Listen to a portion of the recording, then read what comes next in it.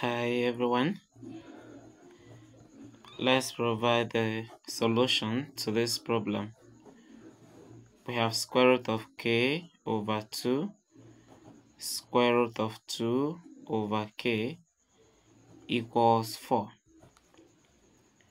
Okay, so how do we deal with this problem? There are several ways we can deal with this. But then, let's use this method. We have k over 2 under 1 square root sign. So that means we have k over 2, both of them raised to the power of 1 over 2. Then multiply by this right here is under 2 square root sign. So we have 2 over k multiplied by 1 over 2 times 1 over 2, because it is under 2 square root sign. And this is equal to, this is equal to 4. Now we have k over 2 to the power of 1 over 2 multiplied by 2 over k to the power of 1 over 4 equals 4.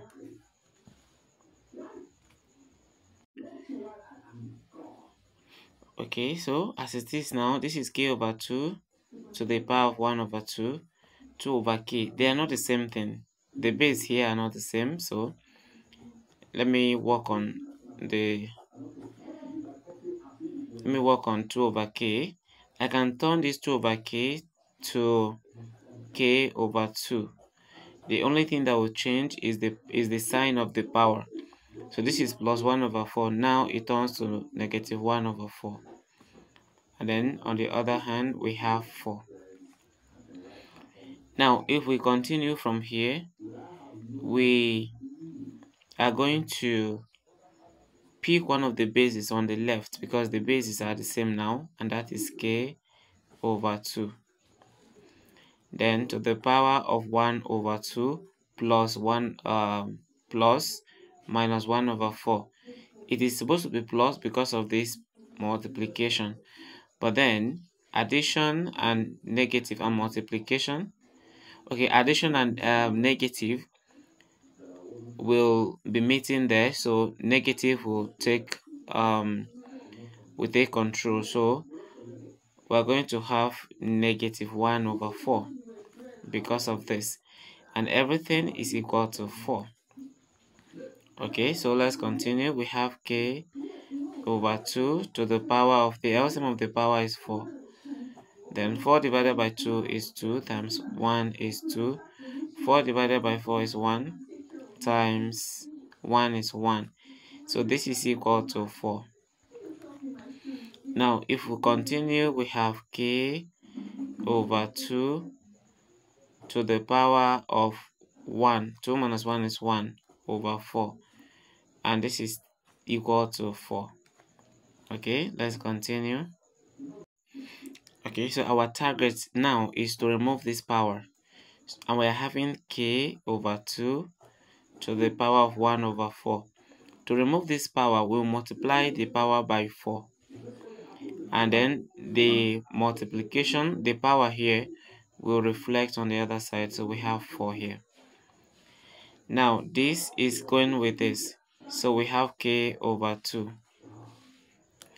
And that will be 4 to the power of 4. That will give us 256. 256. This is over 1, right?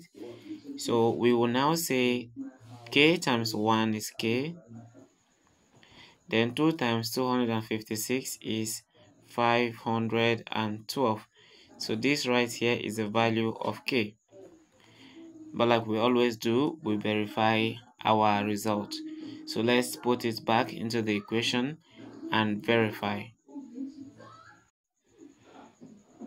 Okay, so the equation is square root of k over 2 square root of 2 over k, everything equal to 4.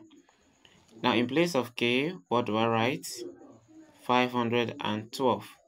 512 over 2, then square root of 2 over 512, Will this be equal to 1? That is the question we are answering. Now, we are going to have square root of 5 divided by 2 will give us 256. Then multiply by, or let me just write the square root. Square root of 2 into 1, 2 into 2 is 1 rather. Then 2 into 512 is 256. Now, these two terms are both perfect squares, so we can find their square root. Square root of 256, then multiply by, once you clear the square root, don't put any square root sign again. Square root of 1 is 1, and square root of 256 is 16. But this is still under a square root sign, so do not find the square root of this separately. Just divide what we have there. Or if you want to find their square root separately, you will still have your value. So now we have square root of 16 can go into this 16 times. Okay, and this times 1 is the same thing. So square root of 16 is definitely 4. But I want to do this in another way. Imagine I want to do it this way. Square root of 256 multiplied by 1 over 16. Now, what if I want to find the square root of each of them separately? I think it's possible. Square root of 256 is, that will give 16, right? So we have 16. Then square root of 1 is 1. Square root of 16 will give 4.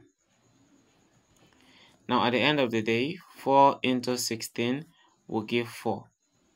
Okay, so that is what we had, and it's very correct. But then here is one thing you should know. If you have this addition, let's say you have to find the square root of 16 multiplied by the square root of 4. Now you can decide to take the square root before multiplying these two terms. So you have square root of 16 is 4 times square root of 4, that will be 2. At the end of the day, we have 8. Now if it is how do you call it, addition here, you don't do it without simplifying. For example, if you have square root of 16 minus square root of 4, let me write 4 here. This time around, you cannot say this should be equal to square root of 16 is 4 and square root of 4 is 2. Okay, this right here cannot be equal to that, because if you follow this is going to give us 2, right? But then if you follow the standard, that means you simplify what you have inside. 16 minus 4, that will give us 12. Now square root of 12 can never give us 2 here, so we know what to do. If you want to deal with them separately, it must be multiplication, or else you simplify before you find the square root. Thank you for watching, and if you have not subscribed, subscribe to my channel.